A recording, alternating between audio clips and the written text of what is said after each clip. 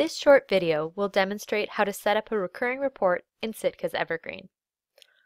Recurring reports are reports that are set up to run automatically on a regular basis. Setting up a recurring report is similar to setting up a report that is run only once. In the reporter, navigate through your folders to the template you would like to use for the recurring report. In the My Folders section, click the arrow next to Templates to expand to show your folders. Click on the folder containing your template.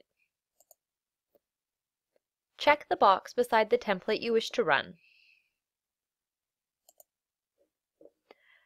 And from the drop-down menu at the top, select Create a new report from selected template and click Submit.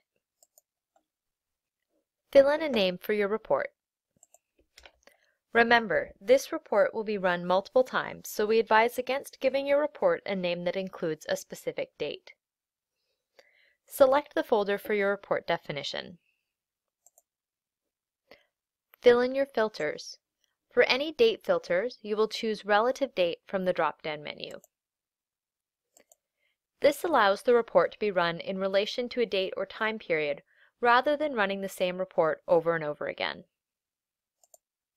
For monthly reports, make sure your relative date options are available in months ago rather than days. Select one or more output options. Check the box for Recurring Report. Choose your recurrence interval. For monthly reports, select 1 month as your interval. Check the box beside the date and time for the run time. This will uncheck the Run as soon as possible option. We recommend scheduling recurring reports to run between 1 a.m. and 4 a.m. Pacific. For monthly reports, remember to set the date as the first of the next month.